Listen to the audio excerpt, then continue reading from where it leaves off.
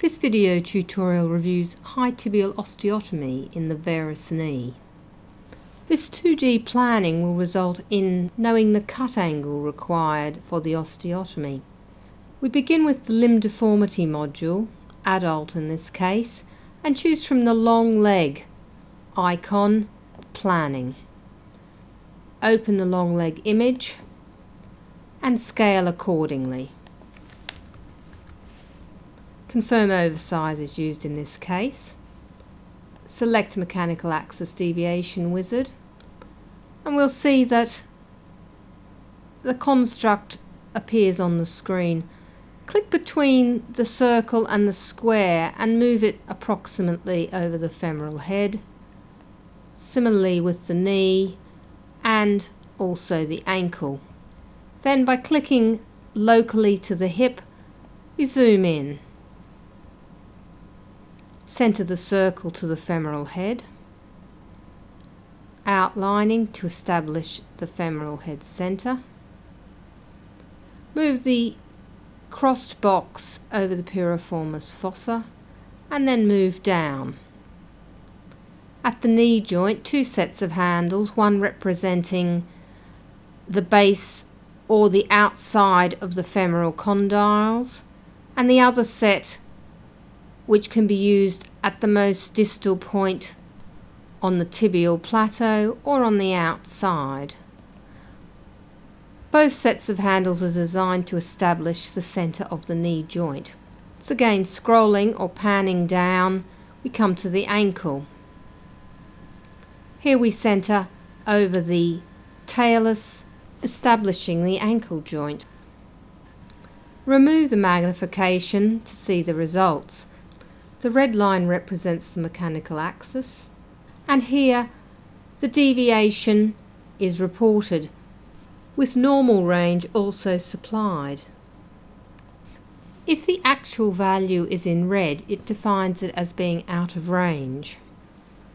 Other values, which vary by less, are also shown.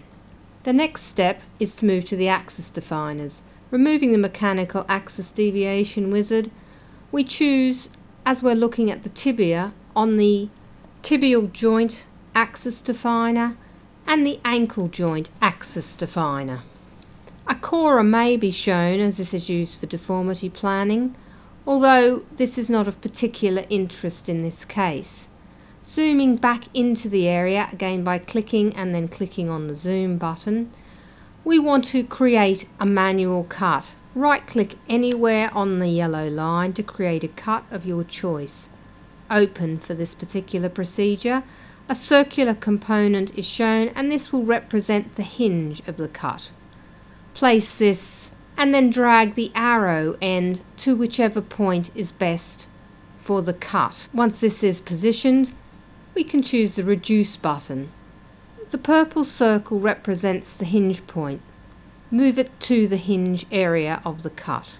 Now expand the image and magnify to a level to see the knee and ankle in the window. By dragging the mechanical axis laterally, we can now establish our cut angle.